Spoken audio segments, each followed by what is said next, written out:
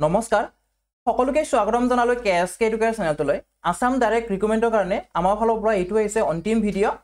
আপোনালোক সকলোৰে প্ৰিপাৰেচন ভালে হৈ আছে সাগে সকলোৱে ধুনিয়াকৈ ৰিভিজন কৰিব পৰীক্ষা একেবাৰে আহিয়ে পালে পৰীক্ষা আপোনালোক সকলোকে বেষ্ট অফ লাক জনালো শুভেচ্ছা জ্ঞাপন কৰিলো আমাৰ KSK Educare টিমৰ ফালৰ পৰা সকলোৰে যাতে পৰীক্ষা ভাল হওক নিদেখা জনৰ ওচৰত প্ৰাৰ্থনা কৰিলো এতিয়া আইছো আজি video 1 number প্ৰশ্নটোলৈ During the reign of which king did Ram Saraswati translate the Mahabharata into Assamese?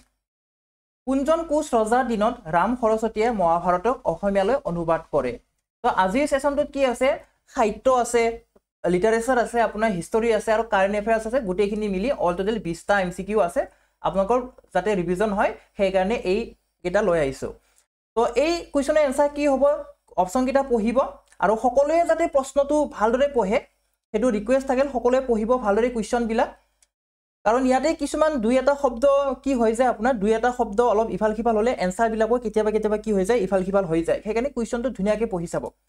তো ইয়াতে কি কৈছে কুশ ৰজাৰ দিনত ৰাম সৰস্বতীয়ে মহাভাৰতক অসমীয়ালৈ অনুবাদ কৰা বুলি কৈছে কোনে কৰিছে কোনজন ৰজাৰ দিনত কৰিছিলে তো এই অপচন কিটাৰ ভিতৰত আপোনাৰ নৰনাৰায়ণটো কাৰেক্ট হ'ব অপচন ডি টো কাৰেক্ট হ'ব next What is the name of the last king of the Salstambha dynasty? Salstambha বংশৰ শেষ ৰজাজনৰ নাম কি? তো কোনটো শুদ্ধ উত্তৰ হ'ব? অপচন কিটা চাও আৰু তাৰে পৰা শুদ্ধটো দিবলৈ চেষ্টা কৰিব প্ৰিমিয়াৰিং কৰি দিছো যাতে সকলোৱে লাইভৰ নিচিনাকৈ এনসাৰ বিলাক দিব পাৰে তো ইয়াৰে ভিতৰত আপোনাৰ ত্যাগ সিংহটো কাৰেক্ট হ'ব অপচন বি টো কাৰেক্ট হ'ব ত্যাগ সিংহ শালস্তম্ভ বংশৰ শেষ ৰজাজন আছিল ত্যাগ সিংহ next Which king of Pragjyotispur is referred to as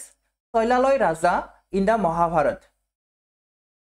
Pragjyotispur kunjon rajak Mahabharatot Soilaloi Raja বুলি উল্লেখ কৰা হৈছে Soilaloi Raja বুলি kunjon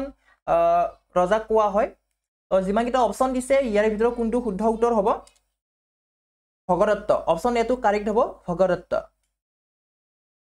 মহাভাৰতত ভগদত্তক কি বুলি মেনশন কৰিছে শৈলালয় ৰজা বুলি মেনশন কৰিছে next What is the name of father of Aurangzeb Aurangzebৰ দেউতাকৰ নাম কি ওদিকে এনেকুৱা ধৰণৰ কোৱেশ্চন আহি থকা যায় আপোনাৰ যি মুগল ডাইনাষ্টি আছে বা মুগল আপোনাৰ যি সাম্ৰাজ্য আছে হয়নে তো সেই মুগল বংশৰ পৰা আপোনাৰ এটা নহয় এটা কোৱেশ্চন আহি থকা দেখা যায় বিশেষকৈ কোন কাৰ পুতেক আছিল বা কাৰ পিছত কোন ৰুল কৰিলে এনেকুৱা ধৰণৰ কোৱেশ্চন আহি থাকে ওদিকে ভাজি সবজিটো মনত ৰাখিব আগতেও শিকাইছো এই টাৰ্মটো মনত ৰাখিলে আপোনাৰ প্ৰায় যিখিনি কোৱেশ্চন আহি থাকে সেইখিনি আপোনাক কভাৰ হৈ যায় ভাজি সবজি তো আপোনালোকে যদি নতুনকৈ চাই আছে তেতিয়াহলে আপোনালোকক মই সাজেষ্ট কৰিম আপোনালোকে এই যেটো সিৰিজ হয় হিষ্টৰীৰ সেইটো আপোনালোকে এবাৰ হলেও চাব তো ঔৰংজেবৰ দেউতাকৰ নাম কি হয় শাহজাহান হয় অপচন ডি টো কাৰেক্ট হ'ব Shahjahan next human rights day is observed on মানৱ অধিকাৰ দিৱস কেতিয়া পালন কৰা হয় মানৱ অধিকাৰ দিৱস কেতিয়া পালন কৰা হয় তো ইয়াৰে শুদ্ধ উত্তৰ কোনটো হ'ব অপচন ডি টো কাৰেক্ট হ'ব 10 December next Which linguist has called the Namghosha of Madhavdev as Mahaprasthanic Git Madhavdever Namghosha কোনজন ভাষাবিদে মহাপ্ৰাস্থানিক গীত বুলি আখ্যা দিছে মহাপ্ৰাস্থানিক গীত বুলি কৈছে কোনটো হ'ব কোনজন ভাষাবিদ হ'ব কোনটো শুদ্ধ উত্তৰ হ'ব যিমান কিটা অপচন দিছে ইয়াৰে ভিতৰত আপোনাৰ অপচন এ টো কাৰেক্ট হ'ব Banikanta Kakati next Who said Borgit as noble numbers বৰগীতক কোনজন পণ্ডিতে নোবেল নাম্বাৰস বুলি কৈছিল বৰগীতক কোনজন পণ্ডিতে নোবেল নাম্বাৰস বুলি কৈছিল কোনটো শুদ্ধ উত্তৰ হ'ব অপচন ডি টো কাৰেক্ট হ'ব Banikanta Kakati next The present pin code system in India was introduced in the year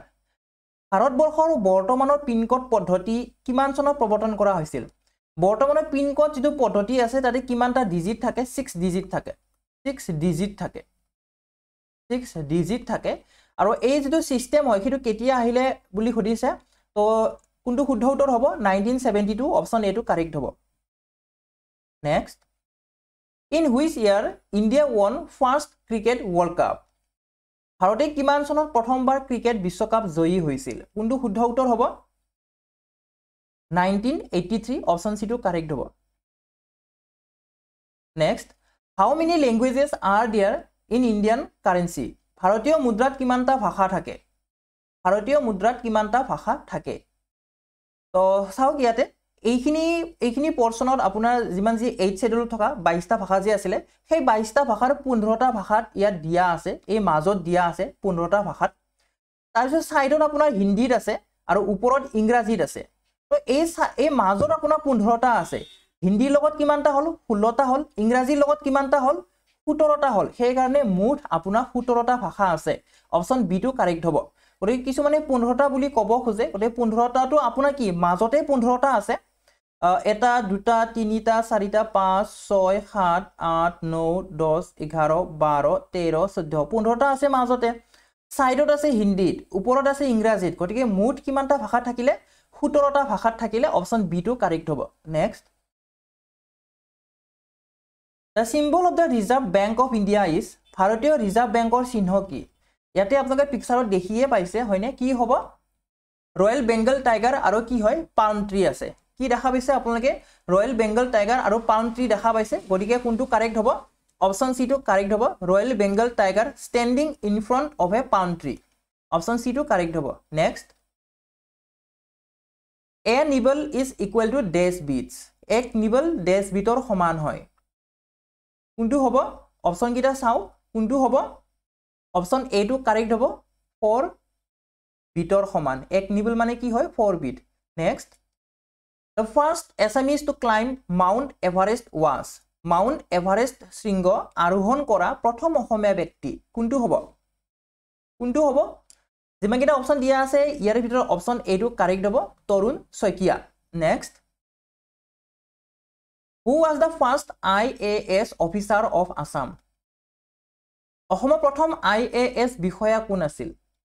আছিল কোনটো শুদ্ধ উত্তৰ হ'ব পাৰুল দেৱী দাস অপচন সি টু কাৰেক্ট হ'ব পাৰুল দেৱী Das next The first sports university of Assam will be set up in which of the following নিম্নলিখিত কোনখন ঠাইত অসমৰ প্ৰথমখন ক্ৰীড়া বিশ্ববিদ্যালয় স্থাপন কৰা হ'ব কোনখন ঠাইত তো কোনটো হ'ব ডিব্ৰুগড় যোৰহাট শিৱসাগৰ ধেমাজি কোনটো শুদ্ধ উত্তৰ হ'ব ডিব্ৰুগড় অপচন এ টু কাৰেক্ট হ'ব option A is the correct answer next Who was the president of second Buddhist council দ্বিতীয় বৌদ্ধ পৰিষদৰ সভাপতি কোন আছিল কোনটো হ'ব অপচন কিটা চাওক আৰু উত্তৰটো দিবলৈ চেষ্টা কৰক কোনটো হ'ব সাবাকামি অপচন সি টু কাৰেক্ট হ'ব সাবাকামি next 1 horsepower is equal to dash watts এক হস্য শক্তি সমান ডেছ ওয়াট কিমান হয় এক হৰ্স পাৱাৰ মানে 746 ওয়াট হয় অপচন এ টু কাৰেক্ট হ'ব next which article is regarded as the heart and soul of Indian constitution ভাৰতীয় সংবিধানৰ হৃদয় আৰু আত্মা হিচাপে কোনটো অনুচ্ছেদক গণ্য কৰা হয় কোনটো আৰ্টিকেল গণ্য কৰা হয় কোনটো শুদ্ধ উত্তৰ হ'ব article 32 option B two correct হ'ব Next, Lai Haroba is a festival of which one of the following states? Lai Haroba নিম্নলিখিত কোনখন ৰাজ্যৰ এটা উৎসৱ Lai Haroba নিম্নলিখিত কোনখন ৰাজ্যৰ এটা উৎসৱ হয় কোনটো কাৰেক্ট আনসাৰ হ'ব মণিপুৰটো কাৰেক্ট হ'ব অপচন এ টু শুদ্ধ হয় এতিয়া আইছো অন্তিমটো কোৱেশ্চনলৈ In which year was the first battle of Torain fought? টৰাইনৰ প্ৰথম যুদ্ধ কেতিয়া হৈছিল অপচন কিটা চাও আৰু এনসাৰটো দিবলৈ চেষ্টা কৰক অপচন ডি টু কাৰেক্ট হ'ব 1191 কাৰ মাজত হৈছিলে এইটো আপোনালোকে কমেন্ট বক্সত দি দিব কাৰ মাজত হৈছিলে এইটো আপোনালোকে কমেন্ট বক্সত দি দিব আপোনালোক সকলোকে আকৌ এবাৰ শুভকামনা দিছো আপোনালোক সকলোকে বেষ্ট অফ লাক দিছো সকলোৰে যাতে পৰীক্ষা ভাল হয় নেদেখাৰ জনৰ ওচৰত প্ৰাৰ্থনা থাকিল তো আজি ভিডিওটো ইমানতে সামৰণি মাৰিছো সকলোৱে ভিডিওটো লাইক কৰিব বন্ধুবৰ্গৰ সৈতে শ্বেয়াৰ কৰিব ভিডিওটো শেষলৈ চাবৰ বাবে ধন্যবাদ